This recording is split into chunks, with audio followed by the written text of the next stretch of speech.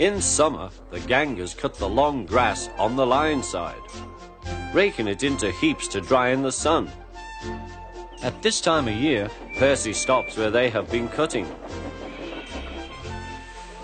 The men load up his empty wagons and he pulls them to the station.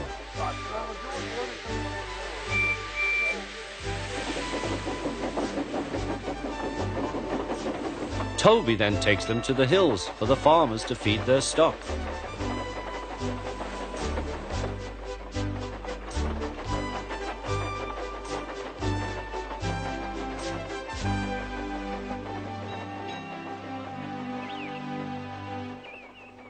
Whee! Percy gave a ghostly whistle. "Don't be frightened, Thomas," he laughed. "It's only me." "Your ugly phiz is enough to frighten anyone," said Thomas. "You're like..." "Ugly indeed. I'm a green caterpillar with red stripes," continued Thomas firmly. "You crawl like one too." "I don't." "Who's been late every afternoon this week?" "It's the hay." "I can't help that," said Thomas. "Time's time, and the fat controller relies on me to keep it. I can't if you crawl in the hay till all hours." "Green caterpillar indeed," fumed Percy. He set off to collect some hay to take to the harbour. "Everyone says I'm handsome, or at least nearly everyone. Anyway, my curves are better than Thomas's corners." "Thomas says I'm always late," he grumbled. "I'm never late, or at least only a few minutes." "What's that to Thomas? He can always catch up time further on." All the same, he and his driver decided to start home early. Then came trouble.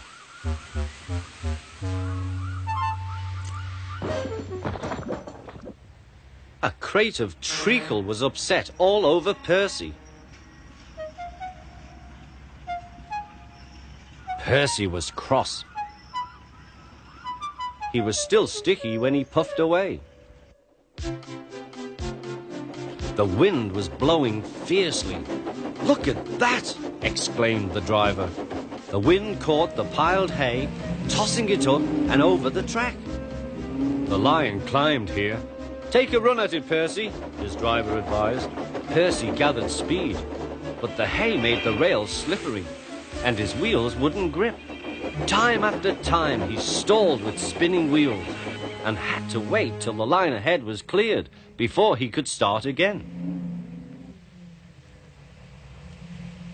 Everyone was waiting. Thomas seethed impatiently. 10 minutes late. I warned him. Passengers will complain, and the fat controller. Then they all saw Percy. They laughed and shouted.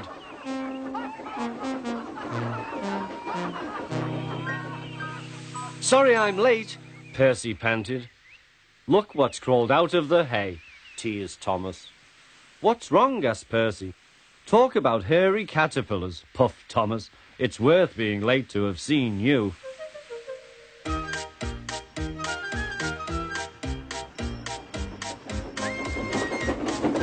When Percy got home, his driver showed him what he looked like in a mirror. "Bust my buffers! No wonder they all laughed. I'm just like a woolly bear. Please clean me before Toby comes."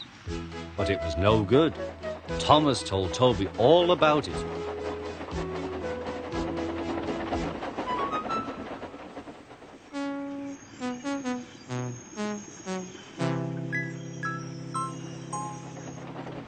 Instead of talking about sensible things like playing ghosts, Thomas and Toby made jokes about woolly bear caterpillars and other creatures which crawl about in hay. They laughed a lot, but Percy thought they were really being very silly indeed.